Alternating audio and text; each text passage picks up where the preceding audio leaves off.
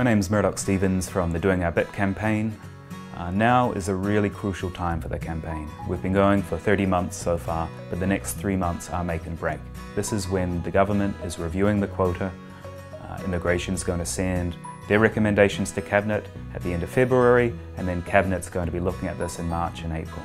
If we don't increase the quota now, it's going to be 2019 before they review it again.